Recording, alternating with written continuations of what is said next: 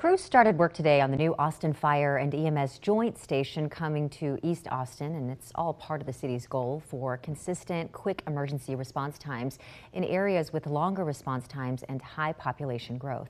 The new station on East Riverside near Pleasant Valley is one of several stations being renovated. The goal is for Austin Emergency Services to respond within 8 minutes of receiving a call 90% of the time, which is consistent with the national standard. This brand new state-of-the-art facility is going to serve the residents of East Austin for years to come, and we're so grateful for council's support to make this happen. The new station should be open in about a year.